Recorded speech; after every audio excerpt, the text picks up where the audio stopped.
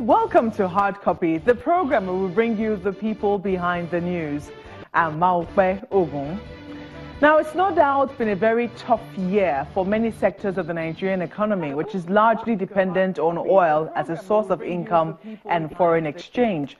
However, with oil prices taking a nosedive, with only a slight recovery in recent days, a lot of attention is now being given to other potential money spinners of the economy. One of them is agriculture. With over 40 million hectares of arable land, Nigeria, as of 2015, was still set to be spending an average of $32 billion importing food. Tonight, I speak with Nigeria's Minister of Agriculture and Rural Development, Chief Audu Ogbeh, asking him how far he's gone in reducing how much we spend on food imports and how close we are to self-sufficiency, especially with the staples.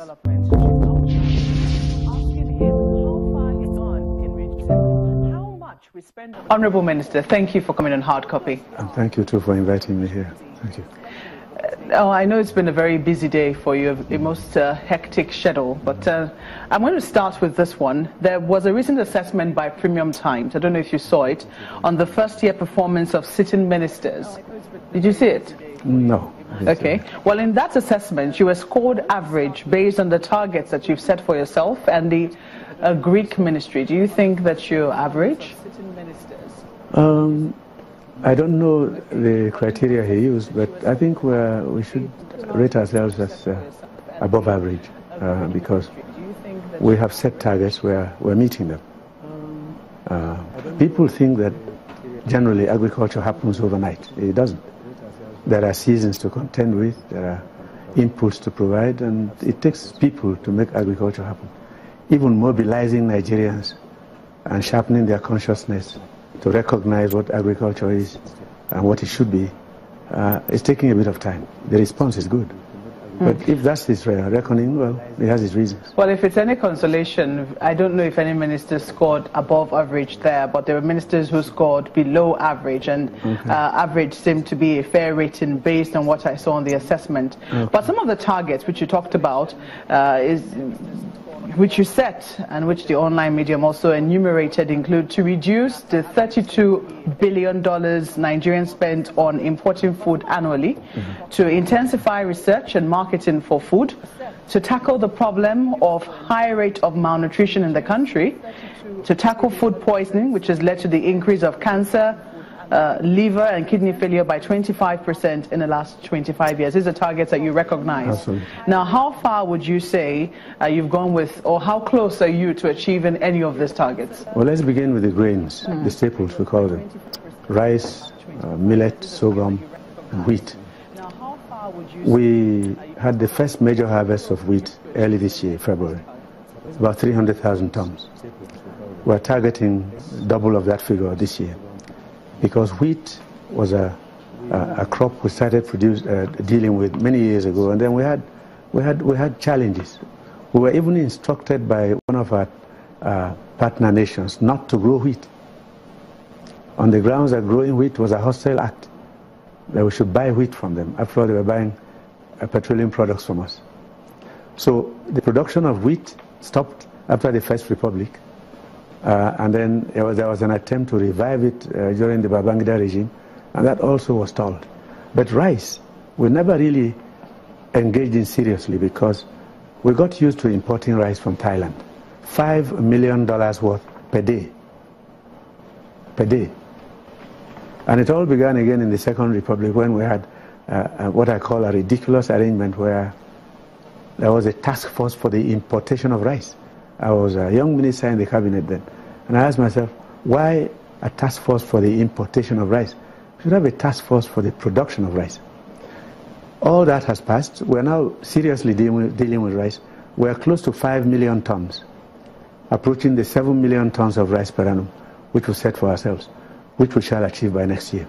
I'm going to home in on rice much later, but looking at some of these targets here, talking about intensifying research and marketing for food. There are questions on how far we've gone with research or how much funding it is we provided for research. That's on the one hand. On the other hand, how much would you say we've been able to reduce of this $32 billion that we currently spend on importing food? The two major items on the import lists are wheat and rice. And then, you can't believe it, fruit juice concentrates. And then milk and sugar. They are the big ones. Sugar production hasn't grown that much, but there are two major producers now, the Nigerian breweries, what's the name of the Greeks, the Komantaros, and the Nigerian flour mills, and then Dangote. They are the major investors in sugar. They are coming along. Local production is still quite low. A lot more has to be done. Again, machinery. Again, sensitization of farmers. Now, we've gotten as close as we can to the issue of cutting down costs. Tomato paste production is being challenged because the importers are actually fighting back. They lower their prices. It becomes so much cheaper than local producers. And unless we take some stern measures, they will never allow the imports to thrive. The quarrel we have is that the quality of tomato paste that we're eating is very doubtful. They use a reddening element. And in the labs, when these things are tested by NAFDAC, they say they are unfit for human consumption. But then you have to deal with the World Trade Organization. If you ban anything, you have to give reasons. Because we're supposed to have gotten into this whole business of free trade.